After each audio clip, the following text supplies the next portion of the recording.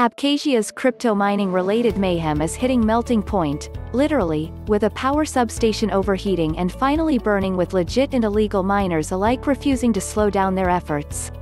As previously reported, anarchic scenes have become commonplace in the de facto South Caucasus state, with the parliamentary speaker recounting the tale of a group of villagers who took the law into their own hands, turfing out miners.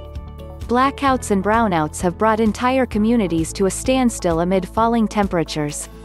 The government has gone to and fro with crypto mining ban policies, but the drain on the grid has now become too hot to handle, with Sputnik Abkhazia reporting that experts from all branches of energy provider Chernomorenergo were called out to work throughout the weekend, day and night, to control and then repair damage caused by a fire at the Subkhum-1 substation. The incident occurred at 5:20 a.m. local time on Saturday, December 5th, with distribution lines, power cells, and more burned to a cinder. Emergency power workers were called in to conduct repairs, with more of the nation plunged into darkness.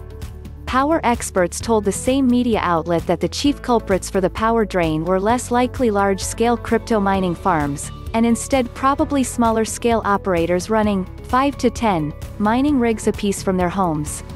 This group is much harder to trace than unlicensed farm operators running hundreds of rigs at a time. Thousands of people have been left without power for prolonged periods of the day as politicians continue to wrangle in search of a solution. In a recent Radio Free Europe Radio Liberty report, Rima Kashba, a 67-year-old resident of Sukhumi, was quoted as saying that life had been easier in the hard times after the war of 1990–1993, explaining, ____learn more, Venezuelan army engineers start mining Bitcoin. Henry Ford's Energy Standard, a 100-year-old Bitcoin prediction. 6 most common misconceptions about Bitcoin, picked by Lynn Alden.